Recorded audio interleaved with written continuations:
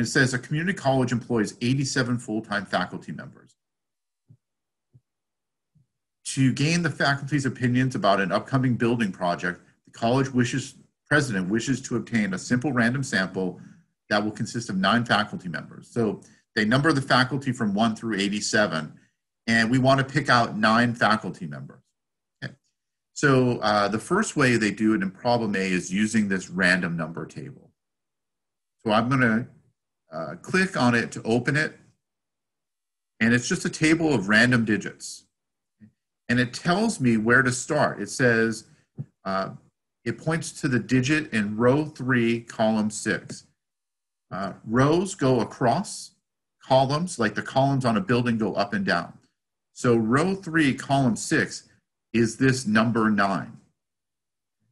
So I'm going to switch over to, I printed this column up so that I can write on it. So again, we're looking for a sample of size 9, and the numbers are from 1 to 87. So we can't have a number that's bigger than 87. We have to throw that out.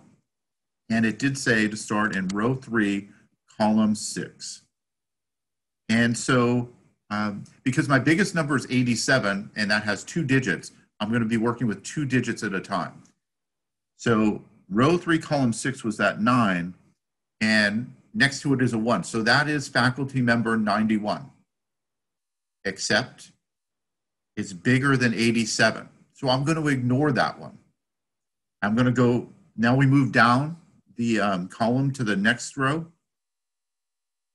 The next 2 digits I see are 50. So faculty member 50 is the first person I'm going to include.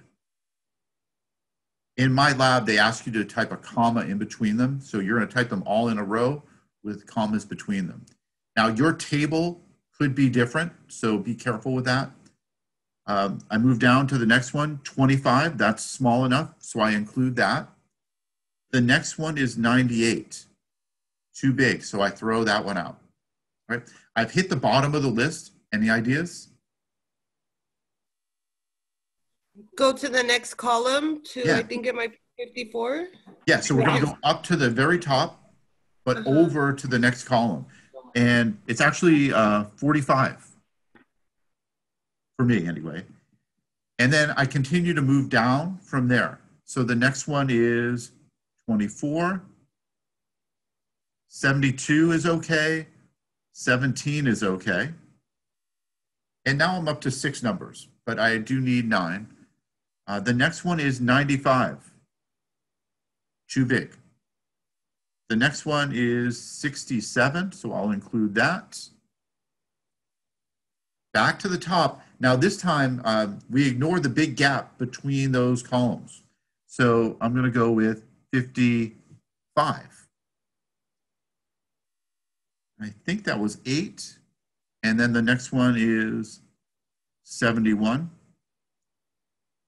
And so those are the 9 people I would include. Now, one thing that I have to make sure of is that I haven't repeated any of the numbers. So for instance, say this 55 at the end was a 25, but I already have a 25 here. I can't use person 25 twice. I would skip over that one and do one more person. And I'll show you what that means in the next part of the problem. So anyway, that's how you read one of these tables of random digits. And in the old textbooks, they used to have 10, 20 pages of these filled with digits. And you would randomly pick a page and randomly pick a column and randomly pick a row, and that's where you would start. Now we use computers to generate the random numbers for us, which is definitely much better. All right, so just so that I can move to the next part of the problem, I'm going to type those in, like I mentioned, with commas. So for me, that was 50, 25, 45, 24, 72, 17, 67, 55, and 71. Again, I type commas between them. Sometimes students type periods and it'll mark it wrong and it'll sure look like it's right. Also, I didn't type any spaces between them. I think you can if you want to, but it's not necessary. Check my answer. I get some praise like nice work. And then it's on to part B. Part B says the president uses technology to produce the following random numbers. And if you'll notice, there are 10 numbers there. All of them are smaller than 87, so they're all okay. But are there any duplicates in there? Number 84. Yeah, number 84 is used twice. Is it a 4? Yeah, so like I just mentioned in the last part of the problem, I'm going to skip the second 84 when I type those in. So I have 47, 84, 66, 30, 74, skip the repeat, 3, 83, 29, 67. So that's how we use the random digit table to pick a sample from a population where we have them numbered. One thing that didn't come up is if the first digit's a 0, like you had 0, 7, that's the number 7.